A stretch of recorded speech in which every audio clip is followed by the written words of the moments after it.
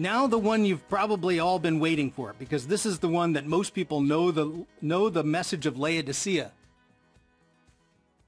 And it has to do with water. So if we go back to our picture of the valley, the Lycus River Valley, we have Laodicea has on either side of it those two cities, Hierapolis to the north, Colossae to the southeast. And what I want to look at is the water at each of these spots. What does that tell us about John's letter? So the first thing is, we noted last week, we took a little trip over to Hierapolis. You see it there, the white cliff that stands out across the valley. And that white cliff is from all of these hot mineral springs that come flowing over down the hillside, and they leave that calcium deposit, and it builds up over thousands of years. And it just makes this amazing sight. But why do people go there? Because there's hot baths. It's the hot water that comes out.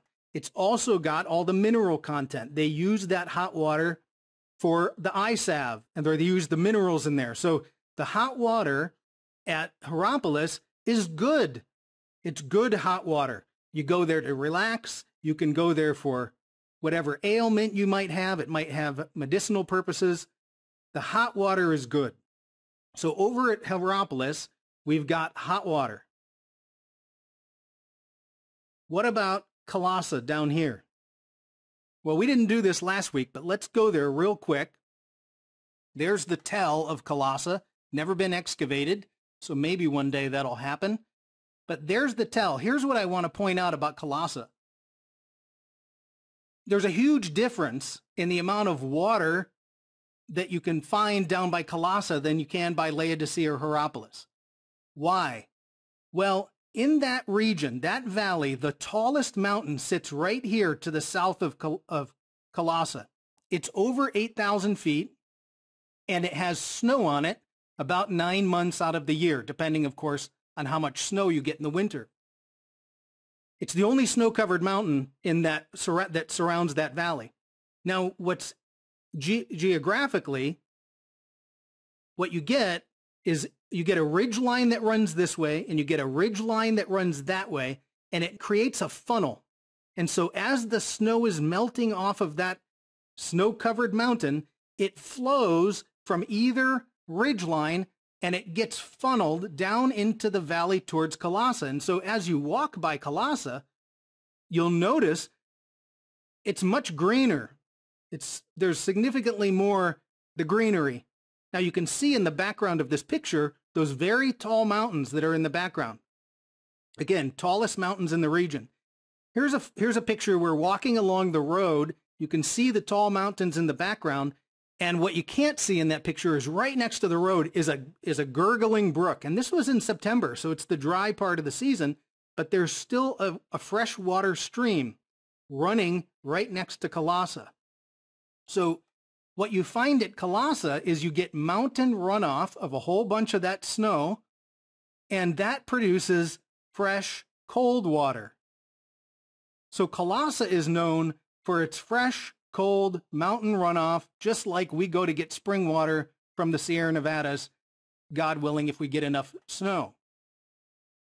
So if you look here, we've got Hierapolis has hot water, Colossae has cold water, and that's what they're known for. And cold water is good. It's very refreshing. It's great for the plants. So everything about the cold is good.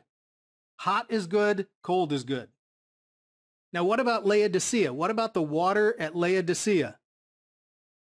Well, Laodicea was known for its awful water.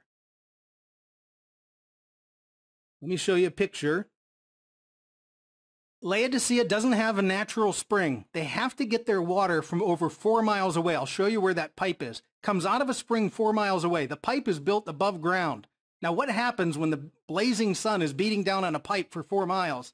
By the time the water gets to your distribution system, what you're looking at here is the water distribution system at Laodicea. It's where they piped it in, and it would create a fountain where you could come and get water. Now, look at how these pipes are crusted up. It's totally encrusted. And if you look at this big mass, they're constantly having to rebuild pipes because there's so much mineral content. You thought we have hard water in San Diego. Nonsense. Laodicea, they have to keep rebuilding the pipes because of the hard water. Let me show you this picture. Look at that pipe right there. It's almost completely full. So Laodicea was famous for their lukewarm, disgusting water. There was nothing good about it. There's another pipe. You can see how that got encrusted over time. Here's the whole, or a little bit wider picture of that distribution system, and you can see how they keep building pipes and having to refit it so that they can keep the water flowing. Now, as I mentioned, the water comes from a spring. It's about 4 miles away, and here you can see on the hillside, that's the ancient system that carried the pipe that brought the water to Laodicea. And of course, as I said, when the water is traveling in a pipe that's exposed to the sun, just like drinking water out of a hose that's been laying in the yard all day, there's nothing refreshing about it. Okay, so we get to the letter.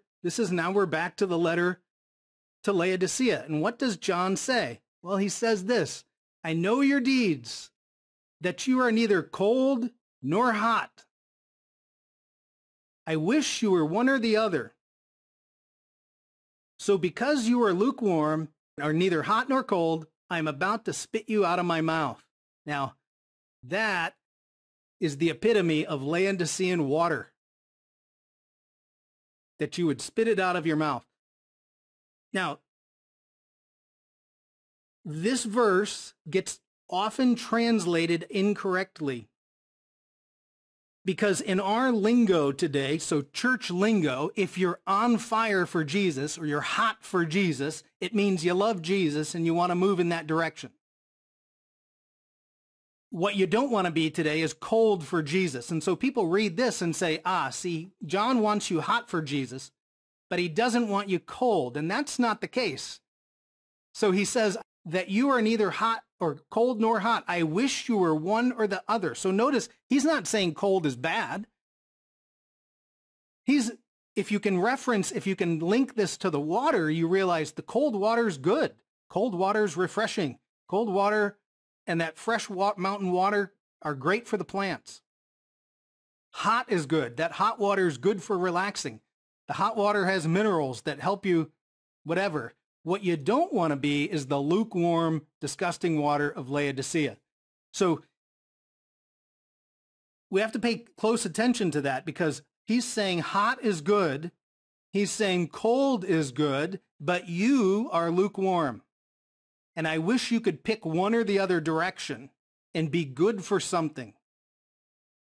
Your wealth is leading you down a path that you're just not even having an impact anywhere. The metaphor of the water of the valley fits right into this letter. Now, of course, he's going to link that, of course, to the Old Testament. So where do we get the idea of I'm going to spit you out of my mouth? Well, there's two places. I'll show you one. The first one is Leviticus 18. The second one's Leviticus 20. You found almost the same exact verse. But if you defile the land, it will vomit you out as it vomited out the nations that were before you. And then you find the same thing. It's basically saying, if you continue on your path of sin, you'll be vomited out. And he links that then to this disgusting water that's at Laodicea. Thanks for joining us under the fig tree for today's lesson. If you like this video, be sure to hit the like button below. And make sure you subscribe to our YouTube channel and hit that bell to be notified every time I upload a new lesson. You can also check out more teachings here at our YouTube channel or at figtreeteaching.com and enjoy learning about the sweetness of God's Word.